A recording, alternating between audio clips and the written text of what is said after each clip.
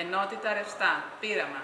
Λειτουργία υδροστροβίλου. Σκοπός του πειράματος είναι να δείξουμε ότι τα υγρά ασκούν δυνάμεις στα τυχώματα των δοχείων. Παίρνουμε τον υδροστρόβιλο και τον γκρεμάμε σε ένα ορθοστάτη. Το νερό που θα βάλουμε στη συνέχεια μέσα βγαίνει από τις εξόδους του υδροστροβίλου με μεγάλη ταχύτητα λόγω μεγάλης υδροστατικής πίεσης.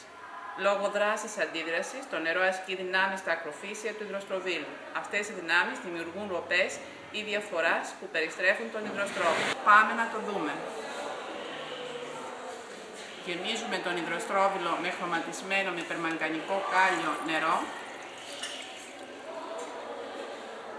Αφαιρούμε τις οδοντογλυφίδες που είχαμε βάλει αρχικά για να κλείσουμε τις εξόδους του υδροστροβίλου και τα αφήνουμε να περιστραφεί.